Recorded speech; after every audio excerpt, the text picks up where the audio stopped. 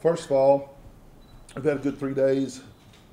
It's good to have them all back and get going. Got a number of players back from last year, starters and their backups, and it's very good to see them all back on the field. The way I'll do this is there'll be a theme, and then you'll ask, so I'll go ahead and knock it out. I'm going to talk about each position. I won't mention the freshmen, and then I'll talk about the entire freshman class at the end. Start over on the offensive side of the ball. Up front, we got two guys back that's played a ton, Brett Treadway and Justin Brock. Got a number of backups back with Kevin Greif and Chase Woods and Connor Ward, all seen action last year. We've picked up two transfers. Matt Oubre was here this spring, and then say his name, Cody Elins, I think is the way he pronounces it, left tackle. Both those guys were good pickups for us. Those two come back with what we got coming back. Have all come in shape and look good. Tight end was a position that we lost our starter, Peyton McVeigh, played here a long time, and the other guy that played a lot, Dylan Barrett, transferred. So we had kind of a transition there. We picked up a kid from northeastern Oklahoma. Jennings has done a good job at tight end. Tate Smith is back, and those two are playing a lot. Right now, Brandon Beaton's injured his foot prior to camp, and hopefully we'll have him back in a couple of weeks. But we feel pretty good at the tight end position with all three of those guys. Wide receiver, everyone's back except Mark Roberts, and having Brendan Langley transfer in this spring, and kind of the emergence, I should say, of Martell Hawthorne after a freshman year last year. We feel real good about that group. You know, you got a number of guys whose names we've been calling out for a few years. Reggie Beggleton, G. Gladney, Jay Nelson, Devin Brown. I'm probably missing one or two. But, you know, all those guys have played well. Most of our running backs are back. Our top three are back. Cade Harrington, Carl Harris, Michael Handy are all back and doing well, looking good. Now to the position everyone wants to talk about. It's a very unique situation not to have a quarterback back who was here, but that's in our top three. That's what we got. The two transfers, Joe Minden and Carson Earp, both were here this spring. What I can tell you is they're very intelligent as any quarterbacks I've ever coached. Joe's already got his bachelor's, working on his master's. Carson's in his third year of college and has not made a B yet. So they both pick up things extremely well.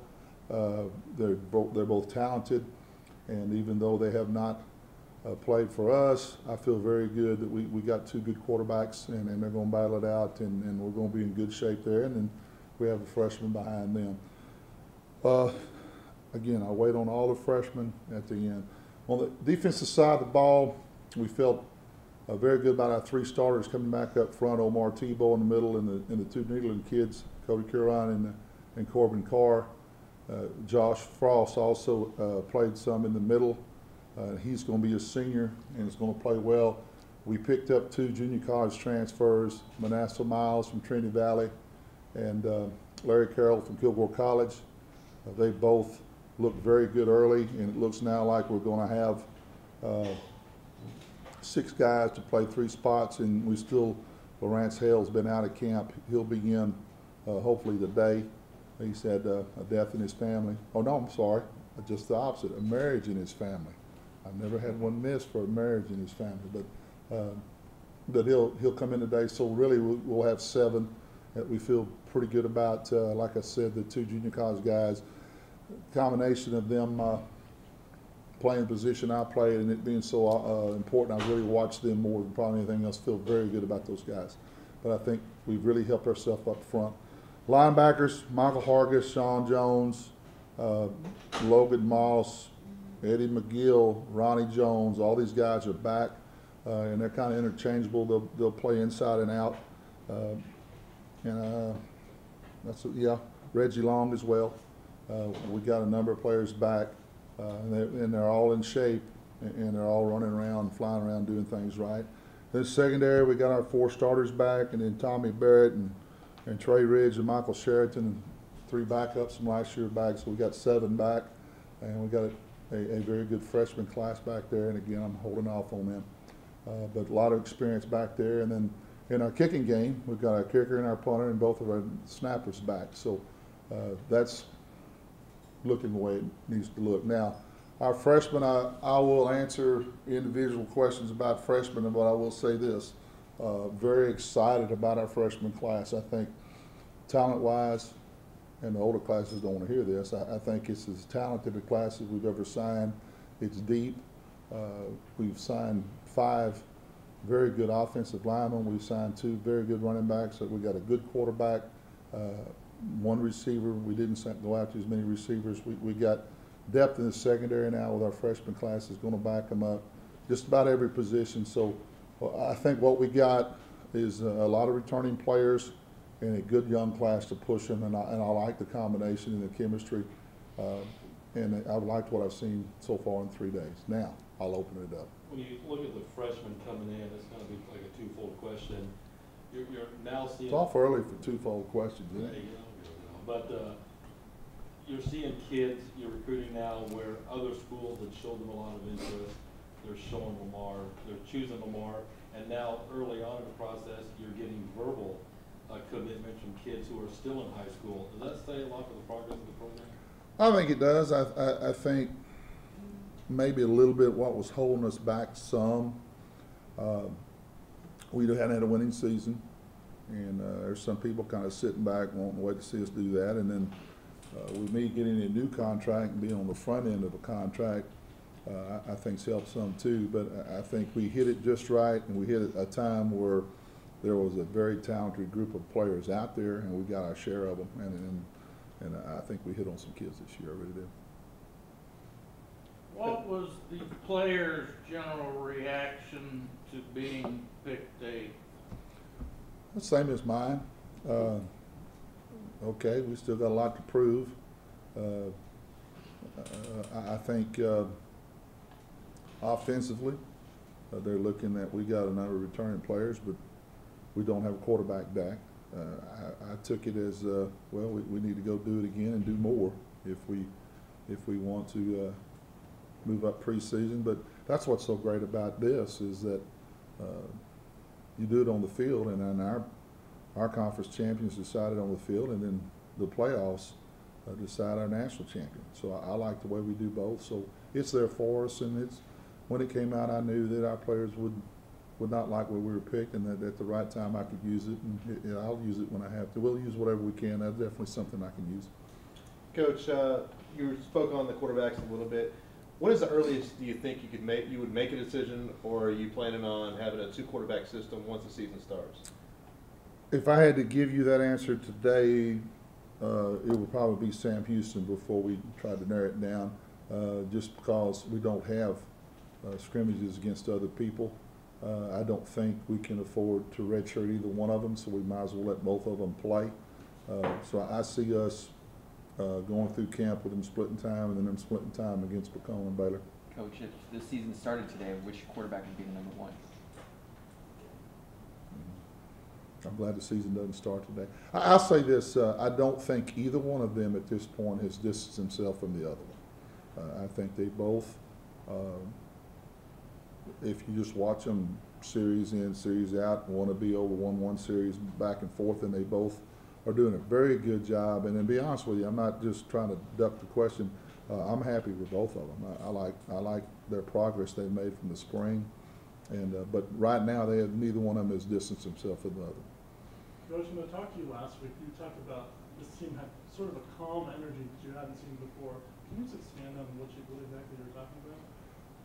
Well, I think we just got a number of players back that's played in this league a while, and they know what they have to do, and there's not a lot of unknowns out there, even though we talk about the quarterback. But there's just a number of players and coaches back that have been through this together, and we know what we have to do, and we know that just talking about it's not going to get it done. We have to work. These players have worked extremely hard. They're in great shape, and their attitude's good, and it makes we've gotten past some things in that we can, as coaches, can really spend our time teaching because our players have been in our program a while. Our program has been around a while, and they know what they have to do. Looking at your schedule, I mean, the front part of that schedule, you know, when you start at Baylor, it's pretty brutal because in back-to-back weeks, you know, at Baylor, at Sam, at Southeastern Louisiana. Matter of fact, the Sam and Southeastern Louisiana, you're not going to have much of a turnaround because that game's on a Thursday. How tough is it to get ready for, you know, with the front end of the schedule so tough? I'm just thinking what great shape we'll be in if we lose Ham and 2-0 in conference.